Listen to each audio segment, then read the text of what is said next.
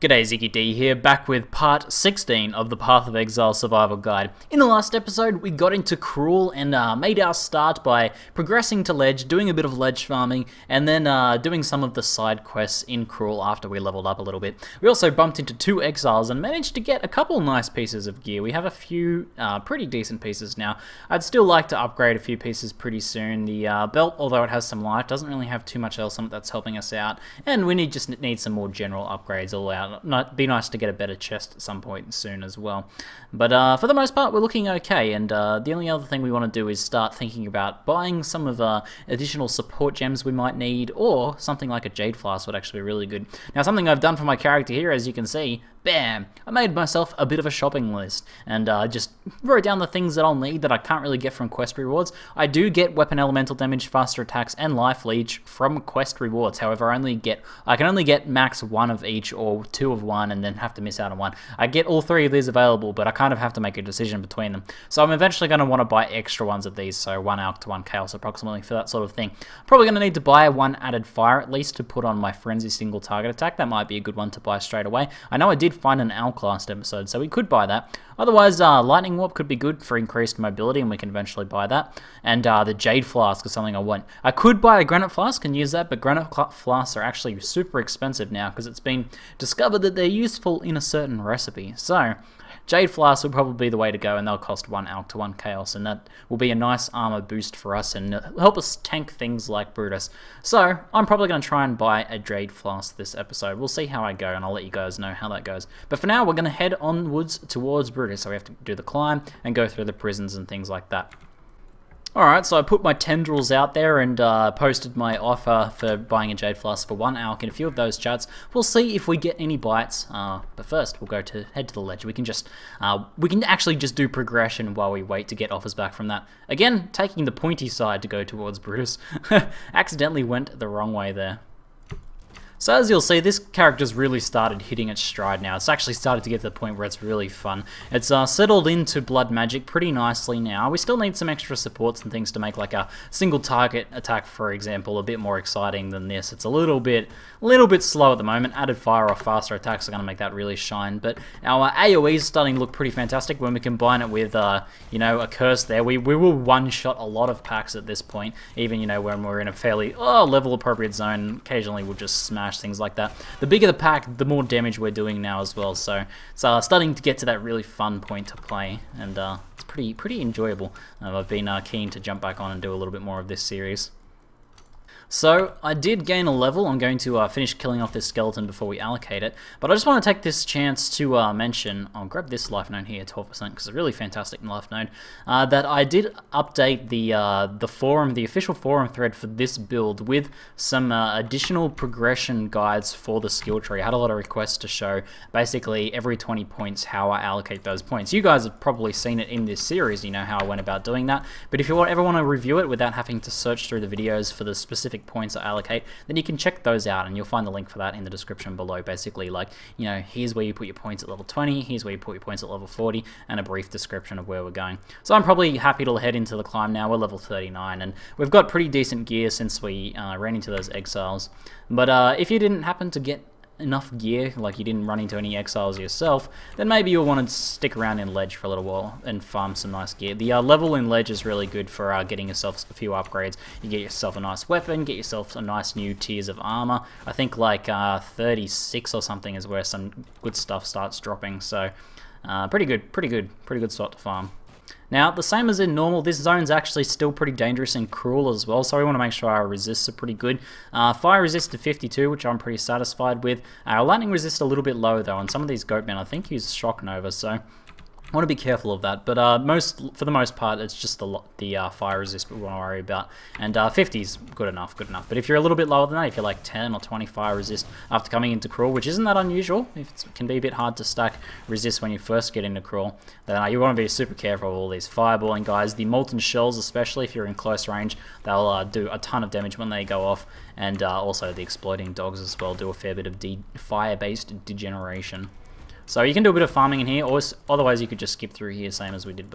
I think I might kill off Iron Point for fun. He's pretty dangerous, he hits pretty hard, and we don't have a Granite Flask or a Jade Flask to tank him with. Enemies like this, as we move forwards, once we get those Jade Flasks or Granite Flasks, we can simply pop those to stand and face tank these guys. But until we get that, we're kind of just relying on our base armor or other tactics like, you know, temporal chaining and using our decoy totems and things like that to distract them. But this guy's not too bad to deal with overall. We can use a decoy totem in the doorway here to block Chatters. Oh no, he slipped through. Oh no. Chatters is still exceptionally dangerous if he manages to get that freeze off on you. Thankfully though, as a ranged character, we have the solid advantage in Path of Exile, being able to kite enemies like this. Ranged definitely added an advantage when it comes to defensive capability in Path of Exile. Wow, those gloves are not bad. I just got those from Chatters. Really high damage rolls on them, 6 to 12 and 6 to 10 cold. But our current one has a nice roll on it. It's got some alright resist and a little bit of life. It's actually pretty competitive against our current gloves. Could potentially be worth using. Yeah, I don't know. That's a tough choice, that one. Let me have a bit more of a look at these guys once we actually kill this skeleton off. Deciding, you know, it's okay to use off-type gear, so this is energy shield. It's actually not going to be too bad for us. We're going to lose some armor from it, obviously, because this has a pretty high evasion rating of 95. Oops, double cursing. But it's okay to use it if the stats are considerably better, but I don't know if the stats are considerably better. We have slightly more damage, slightly more life, and slightly more resist. No, less resist overall. Probably better off sticking with our current ones then. The evasion probably makes a difference on that. But not bad gloves, not bad gloves. So this is the main thing you want to be careful of moving into the jail zone here, or the prison, I should say. When you're coming into Cruel, remember your resistance is going to be pretty low, especially myself. My lightning resist is actually capped, so I'm doing well. But if you be aware of if your lightning resist is low, because jumping into a room full of these skeletal archers here that fire lightning arrows can get you kind of one shot, especially if they happen to shock stack you. It's mainly a problem if you're close to the walls, because lightning arrow, as we know, procs off the walls. So if you're standing, you know, coming in against a doorway and all of them fire on the doorway or something like that and hit you, they're all going to proc on you, and it's much harder to dodge that way. So in avoiding these guys, you want to kind of stay in the middle of the room if possible, and you're going to eat a lot less damage overall. But just if your lightning resist is okay, then you're not really going to have any problems with them. Alright, so since I didn't have any bites on a request for a Jade Flask, something else I think probably worth getting is actually improving our single target damage. So I'm going to try and get either faster attacks or added fire for Frenzy, and we'll see if we have any luck with that instead. One Alch should get either one of those. Added fire especially will go for one Alch. Sometimes faster attacks will go for one Chaos, but we'll see how we go. I'm not too familiar with the prices currently on Domination, but we'll see how I go. That's a reasonable offer, I think. I'm loving these domination shrines for the increased mob density. I really wish these were in Nemesis as well. I quite enjoy them for themselves, but also just for the big cluster of mobs you get around them. It's like nice juicy packs of XP. Alright, there's level 40 and a nice round 30 topaz ring. I also found a nice round 30 coral ring. 2 perfect rings here we could craft. And our 2-stone ring here is... It's not bad, but we could potentially get like a life roll on this, a double life roll on a coral ring, or extra damage on either one of these guys could be pretty good. I don't know. I guess we could try and use a transmute now on one. Let's see if we get anything on the coral ring. Ooh, leeched his life. Nice. That's actually really good for us. If we can augment that and get a nice prefix on it, it'll be pretty nice as well. Now, for our passive, the best thing I can probably get in terms of efficiency right now is to actually get the extra frenzy charges. Now, as I was saying, my single target DPS is a little bit lacking at the moment. So getting an extra frenzy charge with frenzy means that we can stack those up higher and get more damage out of frenzy. Each frenzy stack has its own, you know, benefits, but with the frenzy skill, it actually gets added benefit for that as well. Like we get additional damage and attack speed on the skill itself per frenzy stack that we have. So it kind of amplifies out there pretty well, and that'll be a nice boost for that. Which since we're about to go fight Brutus, could be pretty helpful. No bites on added fire or faster attacks or anything like that at the moment. It might just be a bad time for trading. Might have to end up using PoE XYZ to see if I can find a seller. But let's go fight Brutus. So I just switched out to life gain on hit for Frenzy now, since we're just going to be fighting Brutus in this room, and I'll just use my usual Temporal Chains decoy totem method here. But Brutus himself is actually pretty good to deal with if you can get him into the right position. There we go, that's kind of what we want.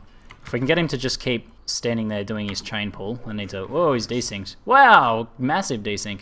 Alright, if we can get him up here somewhere, I can use my just sort of side-to-side kite and avoid that there. There we go, that's what we want. Just keep doing your chain pulls. Perfect, this is how you take care of Brutus. It's a really easy fight once you kind of get calm about it and get the mechanics of it down. You can kind of very reliably dodge that, as long as your attack speed isn't, you know, abysmal. But pretty easy to do. You just kind of keep your distance and keep moving side to side. If he does pull you, just, you know, pot and move away. If you've got a Quicksilver Flask, you can use that. Or if you've got a Granite or a Jade Flask, you can use that to give yourself some extra armor in case you do get slammed.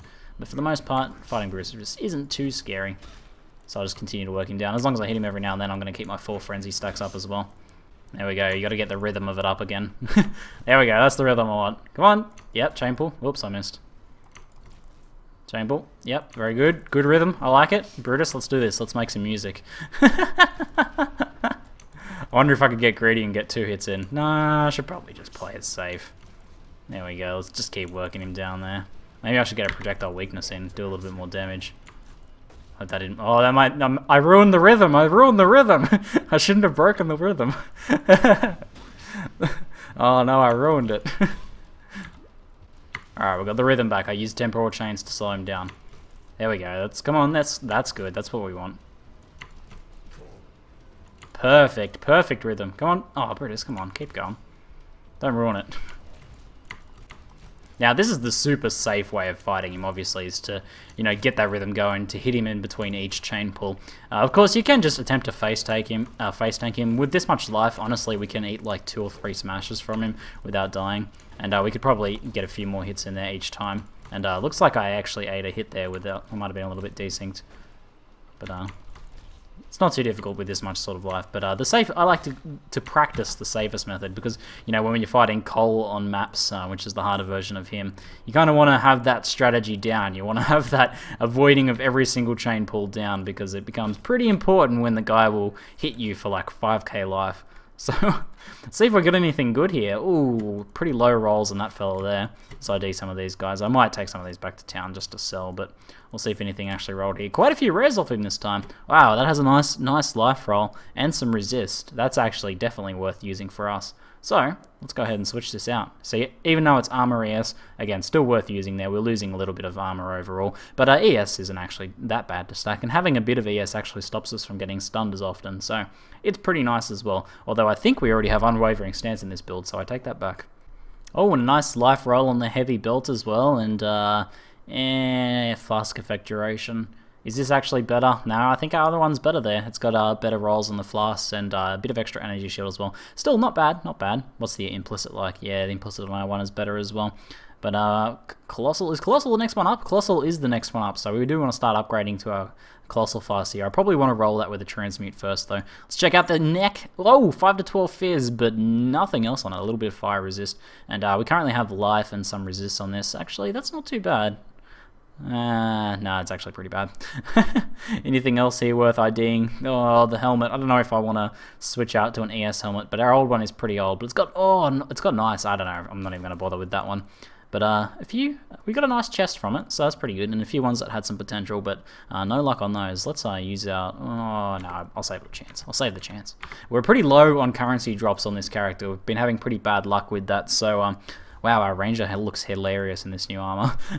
We've been having pretty bad luck, so saving up Chance Orbs or things like that can actually, you know, you can convert those to Chaos eventually. Once you get enough of them, you can trade those over. And if we're not getting any luck with currency drops, we kind of might have to save up a bit more for when we do actually want to buy some gear or items or things like that later on if we don't happen to have the right things drop for us. For the most part, though, we'll see how we go self-found, and we'll only trade when we need to. So, having just killed Brutus, I should actually go back and... get my quest reward for that. Although I'm not too excited because the quest reward for this one's actually not a big deal for us. We should also sell off all of this extra stuff we have. So bam, bam, bam, bam, bam, bam. I'm not going to bother IDing some of those because we actually need some transmutes. And let's get that stuff happening there. Cool, cool. And we'll get our quest reward. Now, I'm thinking for this, you know, you could do something like take Clarity and sell it. Clarity often sells for a Chaos, so if you wanted to take the time to do a bit of extra trading, that's a pretty good one to get. Otherwise, I think probably we'll take Blood Rage. We can't use Blood Rage yet, and we won't be able to use it for a very long time. But because this build will have a lot of life regen at endgame, you can actually do something like run Blood Rage in lower level maps or when you're farming Lunaris and things like that. It gives you your frenzy charge is a lot easier and gives you extra leech and extra attack speed and things like that. So it's not too bad to run just for that extra sort of farming speed. It's our passive point. And I must have forgot to grab that earlier. What should we get with our passive point? I'm pretty sure we should start heading up to Resolute Technique now, actually. What's our accuracy at? We're still 92% accuracy. Do we have some accuracy on our gear? Or am I just doing pretty lucky, Yeah, I got some accuracy on my helmet, so that's probably helping out a bit. But we're still staying pretty good with our accuracy, so we don't need to rush for Resolute Technique just yet. I could consider heading up and getting the Ranger damage and grabbing an extra Frenzy charge up there. I have a few choices. We do want to go towards Resolute Technique and Static Blows pretty soon, and there's lots of nice life nodes and things like that to get up there. But it might actually be worth... We could duck into the Duelist, or we could duck into this. You have a few choices here. We've gotten the essential things out of the way. We've got Blood Magic. We eventually want to get Resolute Technique once our accuracy starts to drop below like 90 to 85%. But heading up in here will give us some more move speed, and attack speed could be really nice. Going up to get Fury Bolt's going to give us a lot of damage. Otherwise, we could jump through here and grab all of these nodes here are really fantastic, and there's nice life nodes here as well, in addition to an extra Frenzy charge. I think I will go... I think I'll go up through the Frenzy charge, and we'll grab the Frenzy charge at least, and go up into Aspect of the Eagle at least. So I think I'll actually push pretty hard now. I'm like doing pretty well in terms of gear. There's not too much I need to do to farm up. So what that means is I'm going to be rounding up mobs as much as possible, killing off primarily blues or really large packs. Like I'm probably going to skip this unique just because he's going to take a very long time to kill and not really going to give me that much benefit, especially since I don't really need loot. If he gets low while I'm killing this pack, maybe I'll kill him. But for the most part, I'm just going to push through really quickly to Merveil and... I don't like doing the Flicker Striker quest for Fairgraves until after we've done Merveil, maybe, because that's a pretty tough one. So maybe we'll just push straight to Merveil. We can at least get our quest reward from before Merveil, before doing it, which will actually be pretty helpful for us. So no reason not to push pretty hard now. Push our character a little bit, see how they go in terms of survivability. So since we'll be doing the Fairgraves quest later, we want to make absolutely sure we grab this waypoint now. Now it's usually somewhere near the Fairgraves quest, which you can identify as this little up ramp area here. He stands up in there. And the waypoint will usually be somewhere in the vicinity of this, somewhere around here, so make sure you grab that. Now also be pretty careful in this zone. The rowers charge do a lot of physical damage. Our armor's pretty good, but they still hit really hard. And there's lots of cold damage to watch out for as well. The waves, the mobs that cast waves, they're not too bad by themselves, but if they spawn with less multiple projectiles, they're pretty dangerous. And also, a combination of getting frozen and charged by a bunch of rowers or something like that's pretty nasty. And something like this, where you've got allies deal extra physical damage and rowers in the same vicinity. That's something you really want to watch out for. So just be careful of this zone. It's pretty dangerous. For the most part, we just want to head to the north until we find the coastline, and then follow that to the next entrance, same as usual. So I've had a few people ask questions like, you know, why it looks like I'm being so careful on this character. You know, why does it look like I'm kind of struggling, you know, taking things extra carefully, trying to avoid so much damage. And the reason for that is I am indeed being super overly cautious with this play. And the reason for that is I just want to really highlight and show off the things that are potentially dangerous, even if they're not particularly dangerous for this character, for me. Because I wanted this guide to appeal to both people who are playing for the very first time, and I really want to show off the things that have the potential to be dangerous to those people. So, you know, being super cautious at something like these guys spitting out these body projectiles, which does a lot of damage. It can do a lot of damage, even though I could probably eat a ton of them. Really highlights the fact that this is something you need to watch out for, especially moving forwards, or if your character's under-geared, something you want to be careful of. So that highlights that thing. Really constantly talking about resistances highlights that as a danger, like if your character has low resistances, even if mine doesn't, trying to avoid elemental damage and being super aware of these things is going to make you a better player overall. And then the other reason for this is I want this to be friendly for people who are, you know, trying out hardcore for the first time as well. To kind of show off what careful play looks like, what you can expect to do, and how you can avoid a lot of these forms of damage instead of just face tanking in them and then accidentally dying at some point because you don't quite have enough life or mitigation. So learning to avoid these attacks first, I think, is a really important skill, and then learn to mitigate them on your character. Okay, so we've made our way into, you know, the Cavern of Wrath zone here. Got the waypoint, which is the prerequisite for finishing this quest, the Siren's Last Cadence, or I think it's called. And that means we can go and get our skill gem from Nessa. Now, we want to check, because we have some options here, I believe. We've got faster attacks. Actually, no, faster attacks is the one we want. Okay, there's the next quest that also has faster attacks and weapon elemental damage. And I think there's a later one with faster attacks and life leech, or weapon elemental damage and life leech. So we do have some decisions later, but for now, we most definitely want faster attacks. Now this would be nice on our main AoE attack, but I think it's going to be better off on our single target attack for now. So I've got Frenzy, we link that up with faster attacks, bringing the base up from 170 to 210 or 211 there, and it's also going to help with building up stacks. Faster attacks on Frenzy is really important because Frenzy gets better the more stacks you have, and Frenzy also builds up stacks, so the faster you can build those stacks up, the more damage you're going to do, and that's pretty good stuff. So it's a nice support to get up in there as well. Now, because it's also a really nice physical damage attack, added fire, which scales off physical damage, is also a really nice support. So that'll probably be the next one we go for, and we'll try and get a 3-link set up for that eventually, and try and get a 5-link set up for our AoE attack at some point as well. But that might be a little while off. We'll see how we go. Let's just identify these two new things that we've got here. That's not a bad bow. It's got life leech, fire damage, and some increased physical, but we already have a very nice decurve bow, which is a higher level one and does a ton of physical damage. And that ring is terrible. So, pretty good run. We made our way to the start of Merveil. In the next episode, we'll actually head into and do Merveil, and or maybe we'll go back and do the Flicker Strikers and Fairgrave's quest first for an extra passive point. And then we'll progress our way into Cruel Act 2. Cruel Act 1 doesn't take too long as you can get your gear kind of sorted and just be aware of the few things you need to watch for resists. But Cruel Act 2 is a little bit more difficult. Anyway, that's it for now. I'm ZiggyD, and thanks for watching.